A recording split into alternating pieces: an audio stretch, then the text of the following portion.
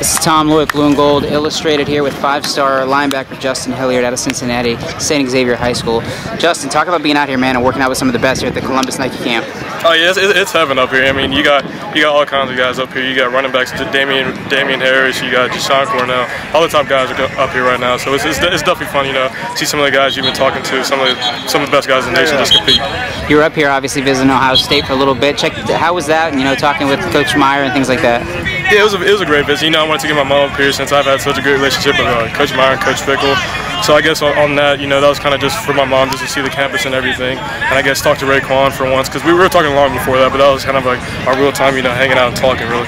What's coming up with Notre Dame? Are you going to be visiting anytime soon? Yeah, that's another one I'm going to get my mom to. I'll probably get my mom to all the top 5 schools in all the schools in my top 5 right now, and then we'll probably make hopefully all those visits. I know I'm going to Iowa when Cedar leaves the 13th. I'm going to Notre Dame probably here before the end of July. So any chance you're going to make the Any chance you're going to make the Irish invasion on June 20th, or are you going to push it back a little bit later than that?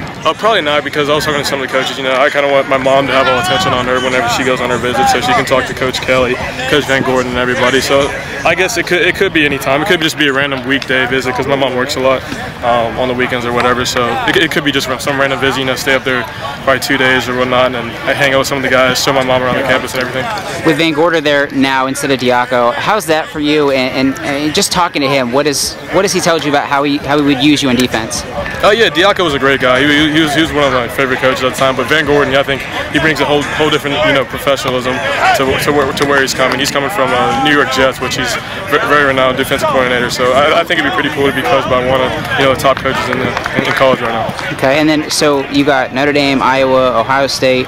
Are you gonna be visiting Michigan as well soon? Any idea? I don't have a set visit on that. I know Deshaun's going up in 2 weeks. I might stop by when he goes up. You know, just hang out. What's Brian Kelly's pitch to you, man? What does he? I mean, obviously, he just doesn't say you're a 5-star player. We want you. What does he? You know, what's his pitch to you about coming to Notre Dame? I think he's trying to relate to where I'm coming from, which is a Catholic school right now, and I guess really the transition to high school to college, which is kind of the same thing from where I'm at to where Notre Dame is. I think that's a big thing he's trying to say, and also he's just trying to build a relationship with him. Just a lot of small talk, just to get to know the guy, and really just build a relationship. And then lastly, what do you have coming up for a timeline? When do you want to make a decision?